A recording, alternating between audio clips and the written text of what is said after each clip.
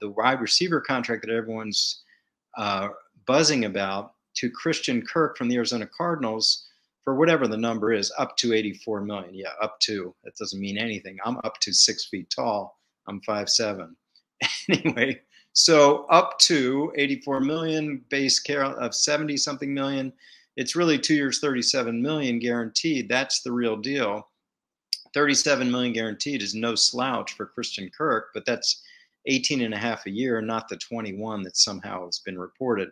Which brings me my caveat about all these deals. Again, paid no attention to the amount of the deal reported. It's always coming from the agent. The agent is, all NFL agents have changed their name to lead sources this time of year. And what we have is this constant agent puffing of deals for the public. That's what we're going to see. That's what we have seen.